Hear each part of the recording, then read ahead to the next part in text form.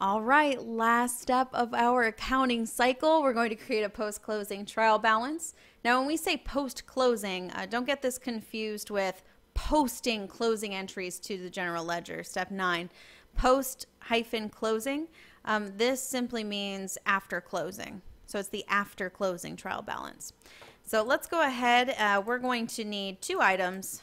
We're going to need our general ledger. There it is. So we're going to need our general ledger, and we are going to need our post-closing trial balance. Beautiful. Resize those just a wee bit. All right. So let's go ahead and update all of those balances, starting with cash. Again, fraud company, post-closing trial balance, and the date. All right, cash, $12,300 debit. Accounts receivable, $8,700 debit. Supplies, $200 debit. Prepaid rent, $1,000 debit. Equipment, $4,000 debit. Accumulated depreciation, $100 credit. Accounts payable, $400 credit.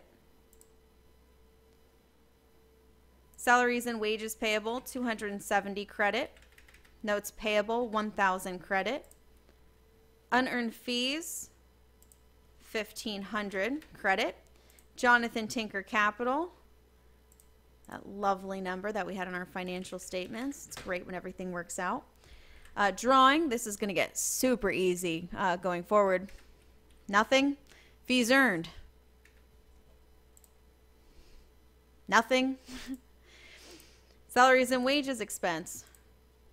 Nothing. Supplies expense, nothing. Rent expense, nothing. And you'll notice that all of the expenses going down, they all have a 0 balance. And why is that? Because we close them out. And the whole reason why we do this is that now we can start the next month fresh.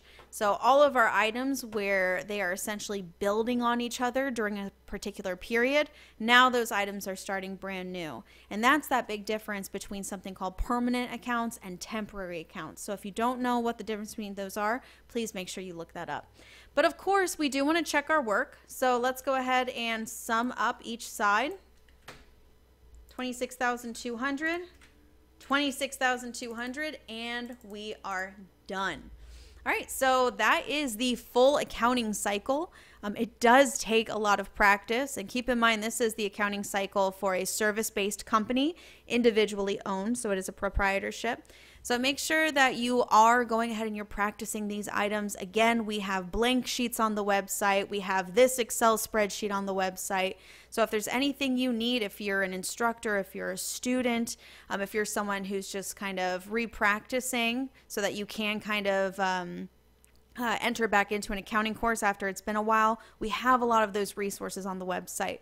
So please make sure that you take the time to go look and see what we have there. But until next time, happy studying.